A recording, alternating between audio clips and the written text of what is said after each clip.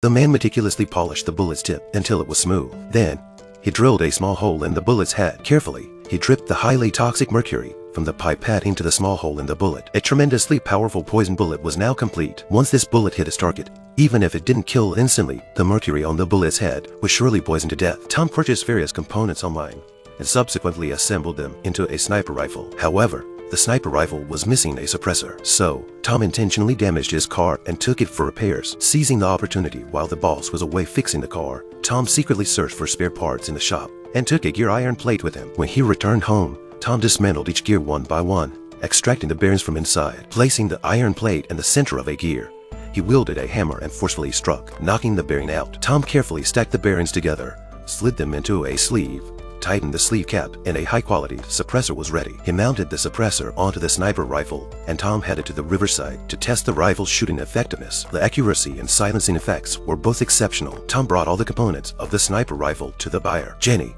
the buyer, began assembling the sniper rifle. Tom silently timed her as Jenny swiftly and skillfully assembled the rifle. Tom realized that Jenny was an assassin. Once the assembly of the sniper rifle was complete, Jenny inserted a target several hundred meters away, loaded the rifle with bullets, aimed decisively, and fired. All 3 shots hit the bullseye. Jenny was satisfied with the accuracy. She wanted to test the silencing effect of the sniper rifle by having Tom stand at a distance of 2 meters while she fired. Tom fired 2 shots in quick succession, and the sound was so faint that the source couldn't be identified. Jenny was pleased with the sniper rifle. The next day, Jenny climbed onto the rooftop with the sniper rifle. Through the scope, she searched for her target. The person Jenny intended to eliminate was none other than Tom, the one who sold her the sniper rifle. Unaware of this situation, Tom was still engaged in a conversation with his girlfriend. Jenny decisively pulled the trigger, causing the top-notch assassin to fall from the rooftop.